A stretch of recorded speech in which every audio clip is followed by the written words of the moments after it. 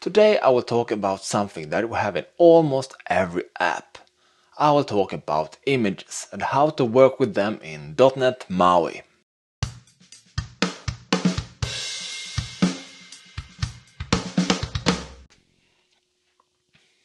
Hi, welcome to another .NET MAUI video. Today we will talk about images and how to work with them in .NET MAUI.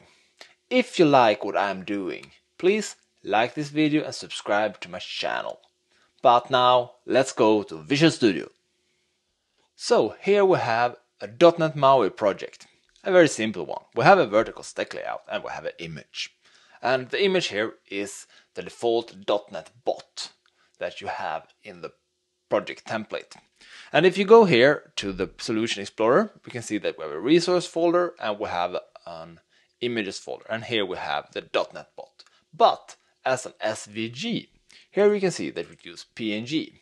And the reason for that is that .NET MAUI are converting your SVG file to a PNG when it compiles the app. So if we now want to add another image here, we go to the image folder, click add and add an existing file. And I have this burger that we can use. So we instead add burger.png, and here we can see that we have the nice burger. So what we can do now is that we can work with aspects. So we can say aspect fit. Nothing will happen, and the reason of that is that that is default. So we can instead go and say aspect fill, and it will fill the image control, and it more or less zooming in. And that is pretty nice because you always know what the size of the image will be, and it will keep the ratio of it. So instead of aspect fit, where you will have this white on the side because it will not fill up the image control. But that is good for some cases, and aspect fit is good for some cases. And then you also can set fill, and then it will fill up the available space without caring about the aspect ratio, and that means that it will just stretch the image. And the last option is that you can say center, and that means it will zoom to center. And as you can see now, it doesn't care about the height request either. So if we take a look at the type of this source, it's image source, and what we use now is the file image source, but we can use that only as a string like this because it have a type converter.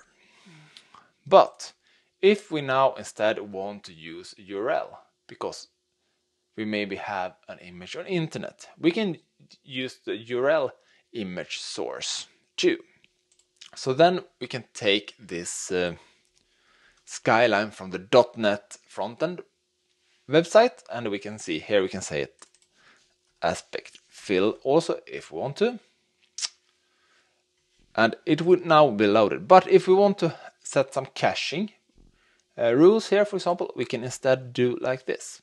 So we remove source from here, and then we do like this, adding a close tag, and now we say image.source, and now we create a URI image source, and here we can set URI, and that will be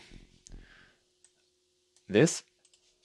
And now we can set caching to enabled, true. We can set a cache validity, and that is a time span, so we can add it like this to have it to 10 days. So, and now we can run the app, and now we got this error, and that is because we have the wrong type here. We have bundle resource, and that is set by default. That it works the first time was because of hot reload, but now we need to go and set it to MAUI image. I don't really know why this is not default. I hope they will fix that in the coming releases of Visual Studio. But now we can go and rebuild it, and then we can run the app again, and it will hopefully work. Yeah, and now we have the image here. It looks exactly like the same, but we have been able to set some extra caching properties. If we want to show a byte array in the image control. For example, if we have loaded an image from a file picker into the app, we want to show that byte array. And we can do that, and we can use the stream image source, but we cannot just set a byte array to the source property like this, binding image bytes, a property that I already created. This will not work. I will show you that. As you can see, we don't have an image here. So what we need to do then is to create a converter. So we do that. We create a new class and we call it byte to image converter. We will have an I value converter, implement that interface, and then we will go to the convert method. We don't need to care about convert back right now. And then we will cast the objects to a byte array.